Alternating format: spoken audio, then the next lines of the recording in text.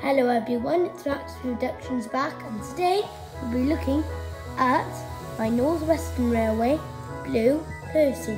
I hope you enjoy. Hello everyone, it's Max Productions back, and today, like I said in the intro, we'll be looking at my blue Northwestern Railway Percy. Let's get into it.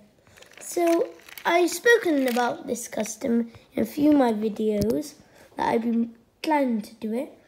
It's not as early as my Bluebell video on my channel. Go and check that out if you want to.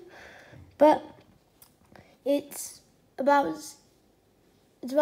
probably, I don't totally know. Yeah, it'll probably be in one of my 3 videos after that. Anyway, let's get on to how I made it.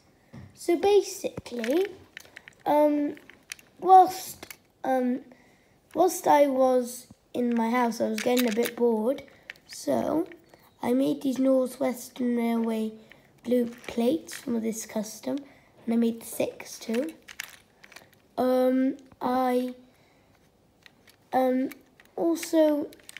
Also when my dad came home, we started spray painting the model. Painted the wheels, everything separately. We did the base 2 coats. The second coat was done last night. Yeah, and basically, when that was done, I did the details. Like the lining, stuck on the Northwestern Railway 6 plates. That little thingy there, I think it's a mail plate, I don't know. The yellow whistle, I wanted to do gold, but I couldn't find my gold pen. I didn't do the cab windows. I might do it in future, but yeah. I put coal in the bunker, and also I upgraded the face and made the black running board. Also, another thing was that the Tomy Percys have little green stickers instead of, and I tried to use a paintbrush to paint the spray paint on, but it wouldn't work.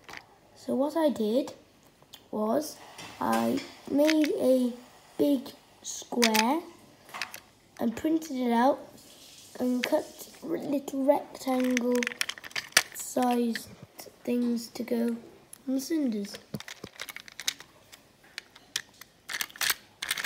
And yeah, it's a very smooth runner. I forgot to give it its coupling when I screwed it in, but I might solve that another day.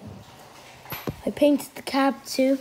The paintwork is a bit crackly, as you can see there, but it's a nice model. I didn't paint the dome or anything like that either. I'm going to keep it like that. I was thinking of getting another blue, but me and my dad trust Rust-Oleum, and we don't trust any other brands, so we went for this, and it looks good. It's a bit lighter than the Tomy one, but good enough. So yeah, thank you for watching. Please subscribe to my channel. I hope you enjoyed this video.